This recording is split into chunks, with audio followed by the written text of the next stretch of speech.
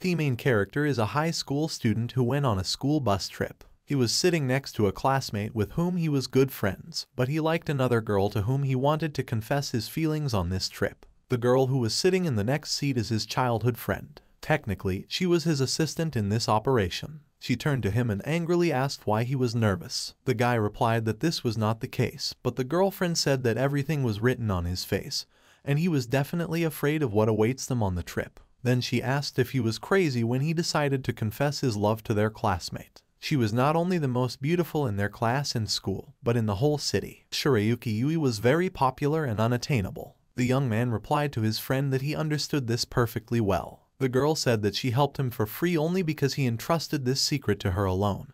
But in fact, she did not approve of his idea, fearing that the most popular girl would laugh at him when he confessed. Suddenly, a magical portal formed in front of the bus, and the transport moved to another dimension with a great roar. There was a panic among the students. Their teacher Manami-sensei asked everyone to stay calm and hold hands. After the crash, they got off the bus to find out what happened. They were surrounded by knights in armor, similar to medieval ones, and demanded that they immediately all come out and follow them. Although the knights themselves looked like they belonged to an ancient era, there were huge robots standing around them, signifying the massive technological progress of this world. The guy's name was Yuta, and his girlfriend was Nagisa. A classmate touched her friend's shoulder, afraid of what was happening. A man in rich clothes approached them and greeted them as earthlings, saying that they were in another world. Manami-sensei asked the stranger if he knew what had happened and how they got here. The man replied that they had called from in order to sell to other people. Ancient tools called bellows were used in this world. These metals have been used in civil engineering, shipping,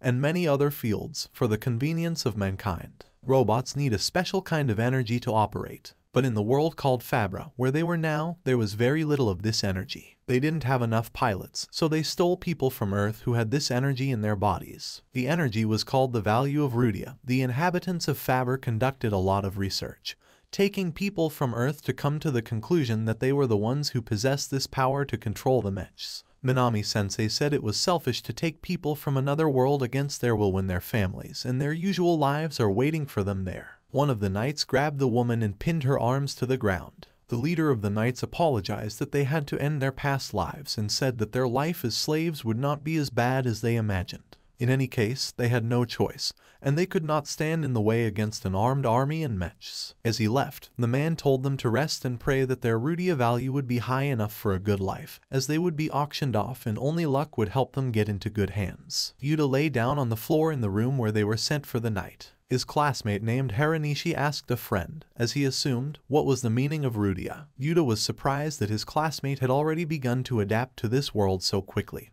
and did not think about his home as others did. He replied that the fact was that as he realized that the higher this Rudia was, the better their food, housing, and medical services would be, and therefore he was worried about the upcoming energy measurements. Haranishi asked another classmate named Mikake what he thought about it. The guy replied that he thought that the man had deceived them. But if it was true, then Yuki-sen had a chance to get the highest Rudia energy points, since she was the most outstanding and talented girl in their class, and she managed everything easily. Yuta replied that they had little chance, but he also believed that Shirayuki-san would have the highest scores. After the rest, the class lined up to the machine that measured the Rudia value. One of the guys was recognized as a double Highlander, and the other as a triple. The man leading the report and recording the scores said that this time they were very lucky that there were 2 Highlanders among the abducted people at once. Then there was Haranishi-san, but his scores were not as high as those of the Highlanders, as well as the few people in the queue who came after him. Soon, Shirayuki-san stood on the platform of the device. Her Rudia value was 36,000. She was declared a triple Highlander, and her score was the highest among all those gathered. Nagisa was next. She exchanged glances with Yuta and stood on the semi-landing module. After the scan, the computer announced that her scores were 6,500. After her was Yuta himself. To the surprise of the workers, his Rudia value was only 2 units. The staff double-checked again, and said that there was no mistake, the arrow really showed the number 2. After that, the auction of those called up from Earth began. The first was a Highlander, whose initial bid was 12,000. It was bought for 160 million local currency. All the other guys thought that right now, they, the sophomores from the 3rd grade, would split up, and most likely never see each other again. Some were sold for millions and some even for billions. It was Shirayuki-sen's turn. She came on stage, and as a triple Highlander, a representative of the Irish Empire paid 12 billion for her. This empire tried to buy the most outstanding warriors more often than others, and they were ready to pay any money. Nagisa was next. Her status was half Gorian. It was sold for 20 million gold. At the moment when both girls went to their owners, Yuta realized that he was really breaking up with them, and would no longer meet his close friends. Then the host announced that they had one more young man left, who would be of little use since his Rudia value is only 2 units, but according to the rules of the auction, they must put him up as well. Apologizing to the guests, he offered to buy Yuta as a souvenir, at least for 1 gold piece, if someone still wants to. The guests laughed, calling Yuta pathetic, but still a buyer was found. A very angry-looking man said he would take it away, but would not pay a single coin for it, and threw 2 nuts as payment. After the auction, the man got on a motorcycle and told Yuta not to hesitate and get in the back. Nagisa was walking towards her carriage. She looked longingly in the direction where Yuta had gone, worried about what fate awaited him, because his score was extremely low. In the evening, Yuta arrived at the place. The owner threw him into the barn and said that now he would live here. The guy asked if they would give him food, but the man replied that there had already been food delivery today, so he would have to wait until tomorrow. The man locked the door and went out. Yuta sat down on the floor and saw that there were many slaves in the barn. They were emaciated, in torn clothes. A girl came up to him and asked if he was hungry. It seems that only now did Yuta fully realize that he had entered another world forever, and in this new world for him, slavery was legal. All these people were imprisoned, starved, and worked for a cruel master. He thought about Nagisa and Shirayuki. What kind of people would they get to? Will they starve? Or will they be lucky to live with good people because of their high scores? That evening, 2 knights standing guard over the building where the value of the ore was being measured discussed that one guy received an indicator of only 2 units. One knight told the other that he was standing behind at that moment and saw that the arrow made a full turn before stopping at 2. Another said that the device could not change up to 10,000 and had never heard of the value being higher, and the arrow making a circle. They concluded that after all, the guy's value was 2 units, and he wouldn't even be able to activate the mechs. The girl handed Yuta a small piece of food that she had stashed away for a rainy day. An elderly woman, calling the girl by the name Nanami, tried to dissuade her from this act so that she would not waste her supplies for the sake of a novice. Yuta said that there was no need to share with him, and it was better to leave this food for later. Nanami explained that they were given food only once every 3 days, so he would not eat soon, and asked him not to refuse her offer. Yuta offered to split it in half and thanked him for the treat. At night they went to sleep on the cold floor. Yuta was shivering from the cold, and at one point, the sleeping Nanami snuggled up to him from behind. The young man turned to her, and at that moment decided that he would try to make friends with the girl. The next morning, the master opened the barn door and forced all the slaves to go to work in the fields. They received food in the afternoon. Yuta was surprised at how little they were given, but Yuta said it was better than nothing. The guy asked the girl how she ended up in this place. Nanami drooped and said that her mother had sold her. For the sale, she received money for expenses for a month, and Nanami herself accepted it. Yuta was afraid that he had put pressure on the patient, but the girl said that everything was fine. However, at night, she cried bitterly. The guy was very sorry. He hugged his girlfriend tightly and said that everything would be fine. After this incident, they became closer, and Nanami began to open up to Yuta and smile more often. One day she found a rag doll near the estate and showed it to him. Yuta congratulated Nanami on his find. However, later the owner got very angry and demanded to return the doll. He intended to beat Nanami, accusing her of theft, but Yuta stood up for the girl. As a result, the owner beat Yuta. Nanami hugged the guy and said that it didn't matter to her that she had lost the doll, and it was much more important that Yuta was alive. The guy, hugging the girl back, was glad that she was so kind. In the evening of the same day, the owner said that his slaves would not receive food today, and left the barn. Yuta noticed that the man had not locked the door. The other slaves replied that it slammed shut by itself and only a person with a Rudia value of at least 300 could open it. But among them there were only those with an index of less than 100. Yuta decided to try and pushed on the door. To the surprise of the others, it opened. The young man told the others that if they wanted, they could stay here, but he was leaving. He called Nanami with him, and she, without thinking twice, followed the guy. Finally, the old lady asked the guy what was his meaning of Rudia. Yuta replied that his energy was only 2 points. Yuta and Nanami reached the big city and decided to look for work. However, they were refused everywhere, due to the low value of the ore. As a result, Yuta was able to find a job on the ship. After going to the cabins, the captain of the ship said that he would give them food twice a day and pay 3 gold pieces for the trip. Yuta and Nanami agreed, as they had nothing to choose from. He took them to a place where they would sleep and said that if they had any questions, they could ask the local guys. There were only middle-aged men on the ship, which at first Yuta and Nanami were a little scared of. One of the workers said that their job was to make the mechanism by which the ship sailed rotate. The higher the rudium value, the easier it is to push the coil. But none of them knew this for sure, since they were the same slaves with a rudia value of less than 100. They can only sleep and eat on the ship, and it is forbidden to leave it until the work is finished. The workers prepared to leave, and began to drag a heavy mechanism that could not rotate on its own. Yuta took hold of the spool and also began to push. After touching it, the mechanism began to spin wildly, and the ship sailed quickly. When they arrived on the other side, the rich gentleman paid each slave 10 gold pieces and said that now they could go outside. Yuta was surprised and asked one of the sailors if they would run away since they were released. The man replied that they had no choice but to return, because with such a low value of ore they would not be accepted anywhere else anyway, and money and food were needed. Yuta and Nanami decided not to return to the ship, and went in search of another job in a new city. Hikari Nagisa arrived at the palace where she was supposed to serve. A girl about the same age as Nagisa herself approached her and introduced herself as the second princess of Amuria named Lainel. The princess promised the girl that she would treat her as an equal and help her adapt to the new world.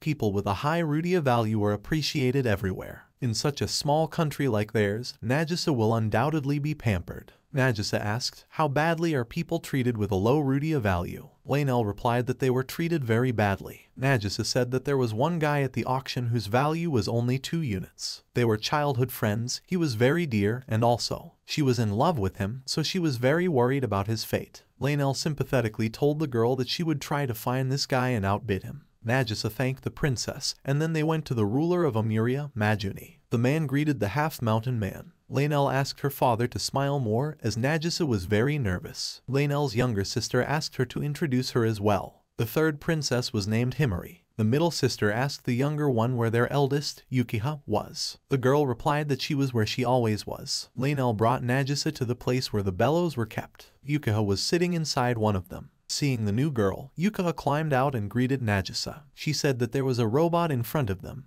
which was called a magical Raspberry Mech. 5,000 ores are needed to control it. The maximum was up to 12,000. His armor was B grade and his strength was A grade. This is the strongest fur in their country. Lainel said that Yukiha had failed to activate Rasper, and therefore they needed a pilot with a value of at least 5,000 ores. Nagisa asked if they planned to use her in the war. Yukiha replied that other pilots were indeed used in war, but in their small and peaceful country, mechs were not used for war, but to create better conditions for the lives of citizens. Yuta and Nanami were walking around the market. They had money, and the young man decided to buy the girl a new dress and shoes, as she had completely turned into rags. The girl said it was the first time she had chosen clothes. Yuta paid 2 gold and 20 silver coins, and gradually began to understand the local monetary rate. They still had 17 gold and 80 silver coins left. After that, they decided to rent a hotel room to properly relax on soft beds and take a bath. Nanami said she had never taken a bath in her life. Yuta told the girl to undress, and they went to a small sauna. The young man helped his friend wash her hair and back, and noticed that although her breasts were small, they were still noticeable. He asked her how old she was, and Nanami replied that she was 14. The guy felt awkward, because he thought Nanami was only 10. But it turned out that he was only 3 years older than her. It was wrong that they were both naked in the same room. In his homeland, he would have already been imprisoned for such actions. He wanted to leave, but Nanami asked him to stay. She said she wasn't shy about him, and she needed his help since she couldn't wash. The guy agreed, but asked the girl to wash her lower body on her own. Nanami then volunteered to rub Yuta's back, even though he refused. At that moment, Yuta decided that since Nanami treated him like an older brother, he would protect her until the very end. The next morning, they dressed in new clothes and went looking for work again. Unfortunately, Yuta and Nanami were not taken anywhere. Rudia's 2 points got in the way of the guy everywhere. To save money, he bought 1 loaf of bread, and after sharing it with the girl, he asked for forgiveness that they would have to live like this for some time. Nanami replied that she was not worried, because the most important thing was that she was with him. At that moment, a middle-aged man in a suit and hat came up to them and said that he had heard their dialogue that they needed a job. He had one business for which he was willing to pay 50 gold pieces a month. Yuta asked what they would have to do. The man replied that he had a daughter about their age, and he wanted them to talk to her. Not thinking that there might be a catch in this offer and wanting money, Yuta agreed to the offer. The girl turned out to be half a beast. She had pointed ears like a fox or a wolf and a nose like an animal's. The man said it was the curse of a half-beast. He was an aristocrat, and he had many competitors in trade, and apparently one of his enemies decided to annoy him in this way. Yuta approached the girl and told her his name and Nanami's name. The beast girl extended her hand for a handshake in response to Yuta's hand, and said her name was Falma. The guy said that from that day on they were friends. Nanami grabbed Falma's hand and pulled her along to play. Yuta realized that because of the curse, the other children did not want to communicate and play with Falma, and it was unlikely that she wanted to leave the house at all. Therefore, her father was looking for an environment for her so that she would not be lonely, and was ready to pay money for it. The man told the young man that the others he brought here, as soon as they saw Falma, ran away in horror, calling her a monster and a dangerous beast,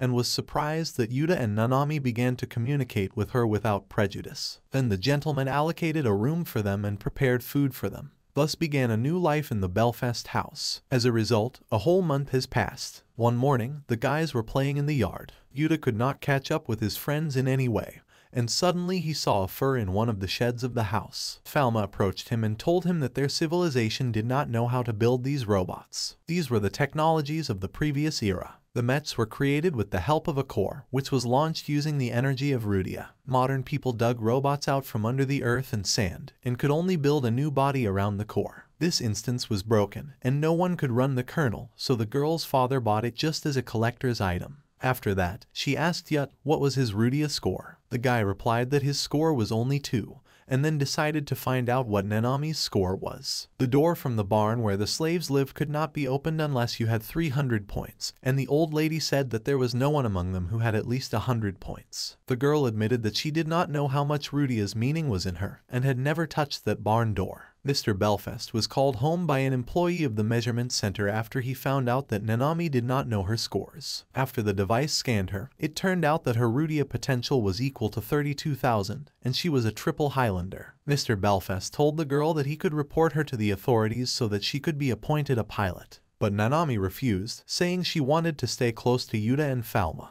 The man was glad that his daughter had such a friend. Shirayuki was still worried about her classmates, dreading the day of the auction. Shirayuki arrived in the kingdom to which she was sold. The man accompanying her ordered the army to respectfully greet the triple Highlander. After that, he escorted her to the king. The king told the girl to swear eternal service to him. After the reception at the king's, the escort showed the girl the hangar in which the standard models of the magician were stored. Mechanisms and models of a higher rank. Her robot was called Elvira. It was designed for a triple Highlander. The potential for activation was needed at least 30,000, and the maximum reached up to 3 million. The strength and maneuverability were of the 55th rank. A long-haired young man appeared next to them, saying that this robot was really very powerful. The elder called him Mr. Yudo, and said that he did not expect to see him here. The young man greeted the new girl, and said that he had been sold in the same way 5 years ago, and he was also from Japan. One of the subordinates called Mr. Yuta as they had finished preparing the agiola. The man said goodbye to Shirayuka. Yuta was a 5-time Highlander. His Rudia potential was 57,000. He was recognized as the strongest pilot on the continent. Thanks to him, their country, the Empire of Alicia, is considered the most powerful on the continent. Therefore, he often allowed himself more than the emperor himself. The escort advised the girl to make friends with Mr. Yuta, and then said that she would be taught how to use Elvira tomorrow. Shirayuki asked the man for one request. She said that a guy was sold at the auction for the fruit. He had only 2 Rudia points, but she liked him very much, and she was worried about his fate. The man said that he would order to outbid him and deliver him to Alicia. Shirayuki thanked the elder, and said that since childhood she had had sympathy for the kind character of Yuta and was going to admit it to him on a school trip, until everything turned out that way. Mr. Belfast came home and informed Nanami and Yuta that rumors had spread about the girl's potential, and the authorities would arrive here very soon to capture her. The man said that he would try to detain the army, and in the meantime they would have to escape through the emergency exit. At the same moment, a voice sounded outside the door, announcing that the 6th detachment of the magical mechanisms of the army of Rudavan had arrived. By imperial decree, they came to take a triple Highlander girl into service. Lord Belfast shouted back at them that he didn't have any girl. Falma was very upset that her friends had to leave, and they were most likely breaking up forever. Mr. Belfast thanked the guys for the time they spent together and for becoming friends with his daughter. Suddenly, a shot rang out. The bullet flew through the door and hit Mr. Belfast. Falma ran to her father. Putting him on her lap, she tearfully asked him to live. The man apologized to his daughter for not being able to be with her anymore. He then asked Yuta to take Falma with him, as he did not want her to be sad. He stroked his daughter's hair and said that he was glad to see her smile and just playing games with friends like a very ordinary girl. It's the best thing that could happen to him before he died. Falma replied that she had been happy since birth, since he was by her side. Mr. Belfast opened his eyes in surprise and then died. Yuta, Nanami and Falma hid behind the wall of the building, thinking about how they could avoid the soldiers. Then they saw the shed where the mecha was located and decided to hide inside the robot. They climbed the ladder into the cockpit. There was a box inside. Yuta asked Falma what was in it. The girl replied that she did not know, but Dad had previously told her that if something happened, she should take her with her. The mechs of Rudavan's army went inside. When they noticed the old robot, they decided that it was non-working, and it was unlikely that it could be repaired. One of the soldiers offered to break it with a spear. The children were afraid that now the spear would pierce the cockpit where they were. Yuta decided to activate the mechanism of the old robot. Falma said that mechs are controlled through consciousness. Thinking of Mr. Belfast, Yuta was able to awaken the mecha and block the enemy's spear strike. He then struck at Rudoan's gobs, piercing their armor. The soldiers were amazed, because their armor was so strong that no one could penetrate it yet. Falma said that Rudavan's zobs were no match for them.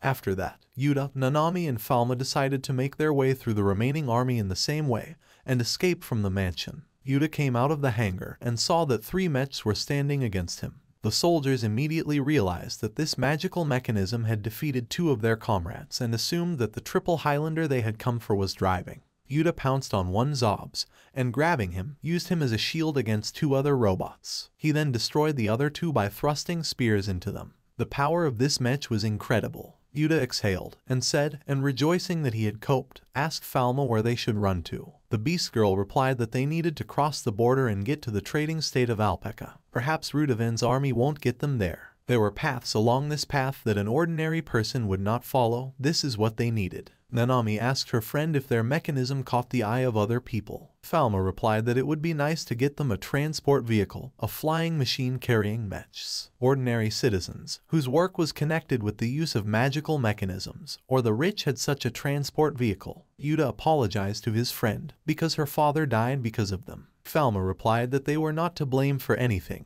and Rudavan was responsible for everything. She shouted that she would never forgive the country for this, and Nanami offered to take revenge on them. Yuta gave his consent, and then Falma said that they should find a second magician in Alpec, a mechanism for Nanami. She also thought that the potential of Rudia Yuta was far from 2. It was a mistake. The magic mechanism they were in now couldn't make even the triple Highlanders work. Perhaps it had a more surprising non-standard meaning. An army of mechs moved through the dead city, where the last pieces of meat and skin were pecked from the skeletons of the birds. One of the pilots was Minami-sensei. The people from the country that bought it were very kind. There was plenty of food. She had a large and beautiful house, and everyone respected and revered her. But she didn't want that. Commander Muji ordered Minami-sensei, calling her Deputy Commander Ruriko, to attack the front squad, and then flank them with the second platoon. Minami accepted the order and went on the attack. She participated in the war as befits a mech pilot. But in fact, she still considered herself a teacher and planned to protect all her students and return with them to the old world.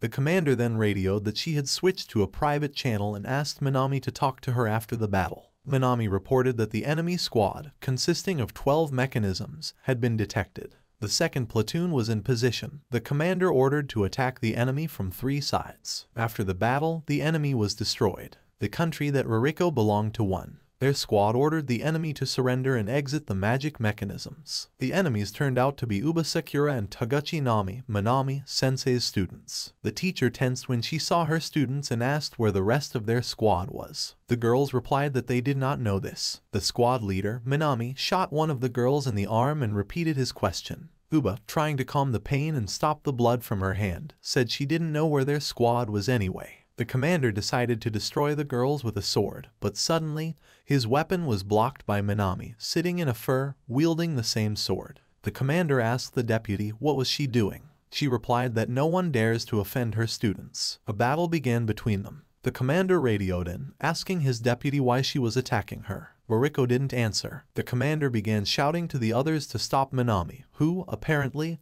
had gone crazy. Mariko immobilized the mechs of her own squad for a while, and told the girls to get into the cockpit of her mecha urgently. The commander stood up, and holding his sword up to his subordinate, said that he would not let her pass. She, gathering her hair into a ponytail, said that she was obliged to ensure the safety of her students, and they would return to Earth with them. Yuta, Nanami, and Falma arrived in the trading state of Alpaca. The city center looked rich and prosperous, but the outskirts were filled with barracks and other poor houses. Wearing a hood over her head to hide her animal ears, Falma went to a pawn shop to sell the jewelry that was in her father's casket. Yuta wanted to dissuade the girl, because this was the last memory of her father, but in the end he allowed her to do what she had in mind, asking her to try to sell for as much as possible. Falma said that she would get only one stone for testing, and would go to several places to find out where the price would be put for it. One merchant said he would buy it for 2 million, the second called the price at 1 million, and the third offered only 10,000. After that, the three friends gathered at the cafe table,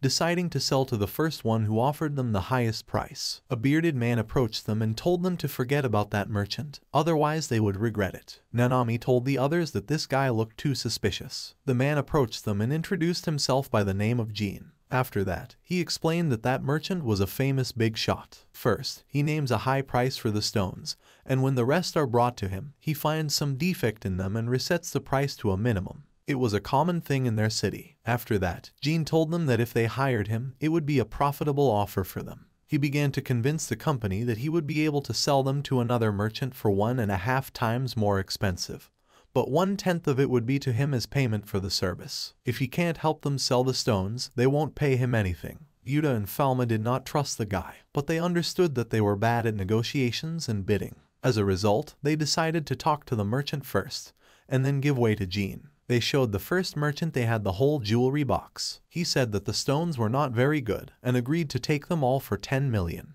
Jean said he would take them to another place and sell the stones for more than 12 million. When they arrived at the right place, Jean named the price of the entire box at 15 million. Looking at the stones through a magnifying glass, the man said that 15 was too much. Jean began to convince the pawn shop employee that all the stones were of high quality, and only the 2 stones he pointed out were already worth more than 10 million, so how can he tell him that 15 million is too much? After that, he shouted that he also owned a retail chain, and saw what the man was thinking, trying to buy high-quality stones for cheap, and threatened that if he did not agree to buy stones for the specified price, he would tell everyone about the machinations in his office. The man got nervous because of the moral pressure and asked if they would do anything if he bought the stones for 20 million. Jean began to shout again that he knew the value of his stones, and then the man, whose name was Linbit, whispered in horror the amount of 30 million gold. He didn't have any more money. Yuta, Nanami, and Falma went to the room with Jean to count all the bags of money. The young man was amazed that Jean, who promised to sell 1.5 times as much, ended up selling 3 times as much. Jean asked the guys what they planned to do with such a huge amount. Yuta replied that they were planning to buy a magic mechanism. Realizing that the pilots were sitting in front of him, Jean asked what kind of mecha they needed.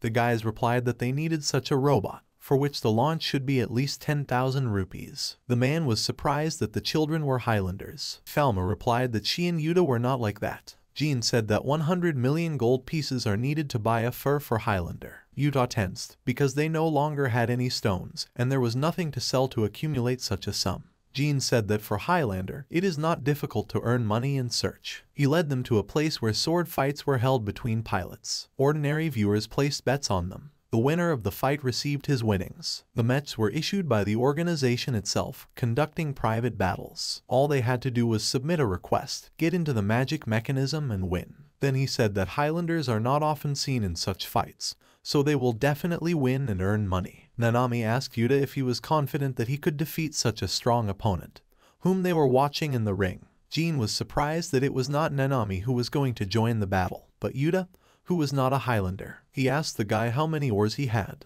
Yuta replied that there were only 2 units, but he didn't have to worry about him. Jin was outraged why the guy got into a fight with a deuce. Wouldn't it be better if Nanami went? Yuta replied that they really had no other choice. He was about to engage in battle with his already existing magic mechanism, which only he can activate. Jin said that he had never heard of such a thing, and with a deuce it is impossible even to light a magic lantern. Yuta said that his magic mechanism is very strangely arranged, so he can't explain everything. The second fight was announced at the stadium. The presenter loudly named the co-pilot who won several times in a row, Yamakura Shinsuke. Yuta remembered that this was the name of his classmate. Against Yamakura was a veteran of sword fighting, whose total number of victories exceeded 500. It was a bald old man with a mustache. He furiously told Yamakura that he would teach him a lesson today so that the young people would not get arrogant. Yuta remembered that Yamakura was a reserved guy, and he didn't talk much to anyone. Right now, Shinsuke grinned maliciously in the cockpit, in response to the old man's screams, and dealt him a crushing blow. At the moment of the fight, he shouted at the opponent, which would make him regret that he did not immediately give up. Yuta realized that he was wrong about the identity of his classmate. The old man pulled out a giant hand and grabbed Yamakura's furs. He said that this giant arm was designed to destroy large robots, and no one has ever gotten out of it. Yamakura replied that he could not be defeated that way, and got out of his hand by blowing it up. After that, he hit the old man's magic mechanism a couple more times and completely destroyed it, winning. He climbed out onto his robot's shoulder to smile at the crowd. Yuta no longer saw in him the quiet man he had been at school. There was a new person in front of him. Jin warned Yuta that these battles are being fought to the death, and he must be prepared for the fact that if the opponent is stronger than him, then most likely he will die. Yuta said that he was ready for this and was even glad if he could find an opponent equal to him in strength. He asked Jin to find him a strong and wealthy opponent. A man with black hair and beard was sitting in the bar, and he was drinking more than the first bottle. Jin came to a middle-aged man with a beard and a scar on his eye. He asked the guy why he, the great red dragon Kejin, had to fight some newbie. He refused to fight Yuta, calling him a trifle. Jin replied that he was very sorry, because they gave 20 million for the fight. Kejin did not expect such a high amount, and deciding that it would be easier to defeat the kid, and in fact he would get easy money, he agreed to fight with him. This was Yuta's first experience. His fight was announced in the afternoon. His magical Yuta mechanism was moved to the ring. The young man himself was stopped by an employee at the reception desk, saying that the field of his questionnaire, where the pseudonym is entered, was empty. She asked me to come up with a suitable pseudonym right now. Yuta remembered that he once had a favorite anime in which a powerful white lion named Leo fought. He decided to choose this word as a pseudonym. After the questionnaire was filled out, he went to the field to his robot. The presenter announced over the loudspeaker that the first battle between the pilot of the Ute and his magic mechanism of the Leo was about to take place. Jin asked the guy to pretend that the victory was given to him with great difficulty. Yuta asked why it was necessary to do this. Jin, calling him a fool, said that an uncertain victory would affect the next match. The host announced the opponent of Yuta, an average swordsman who won 50 victories, the Red Dragon Kejin and his Holga mechanism.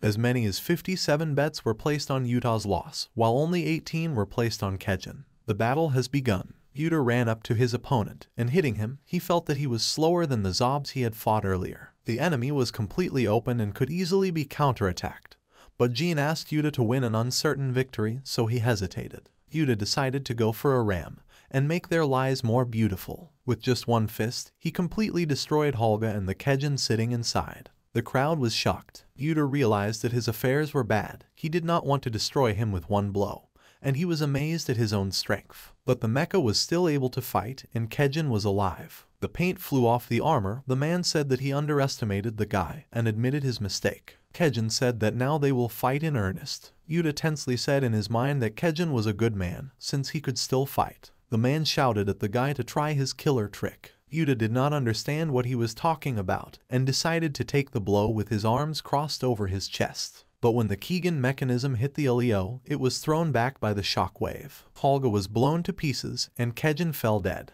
Yuta opened his mouth in surprise. He literally did nothing, and he has already won. After the fight, the guy returned to Nanami and Falma. Jin was glaring at him. He wailed that he asked Yuta to pretend that it was hard to win. Yuta made excuses that he did not know that he would win this way. Now he is unlikely to be able to find a suitable opponent, since everyone saw how easily he defeated that opponent. Nanami and Falma wheeled in a cart full of sacks and said it was the guy's winnings. The young man replied that it was the merit of them all together. In the evening of the same day they were sitting at the table. Jin was drinking a bottle of alcohol, and Yuta was leaning against the countertop with a drooping look, complaining that no one wanted to fight with him. Last time he overdid it, it was complete domination over the opponent. He asked Jin to stop drinking and asked if he could fix the situation. The man said that he would have to use a secret plan. At that moment, a group of 3 guys came to them. They were Yamakura, Haranishi, and Shibai, Yuta's classmates. The young man was delighted with his friends and asked how they were doing.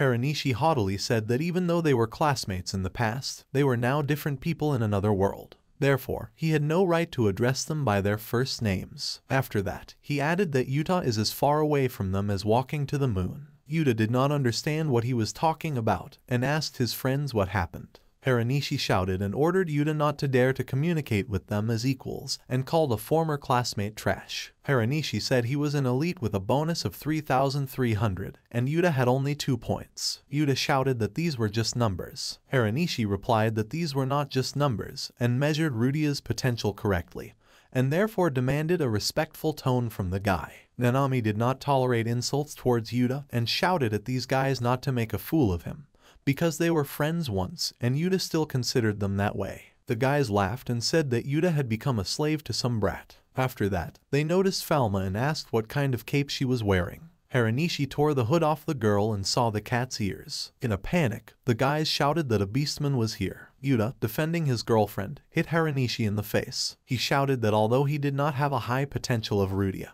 he believed that those who enjoyed such things that others were disgusted with were worse than garbage. Jin slapped the table and said he didn't know what the relationship was between them, but asked Haranishi if he was a swordsman. When he did not hear an answer, he offered to settle the conflict in the Colosseum. Yuta wanted to object because he didn't want to fight against his friends, but the man said that it was their ace in the hole, a fight against 3 at once. They put the bet at 40 million. Haranishi did not understand why Jin was so extravagant. The man only said that if they did not accept the fight, then they were afraid of Yuta. The next morning, they were already standing in the arena. Haranishi and the others had a high reputation. He had already won 10 fights. Each of the guys was confident of his victory, believing to the last that Yuta was a pathetic weakling. Leo easily smashed all 3 opponents with his sword. Haranishi was the last one, realizing that Yuta had deceived them, and his potential was not a deuce at all. Yuta was not particularly happy about the victory. Looking at the magic mechanism of Haranishi lying on the ground,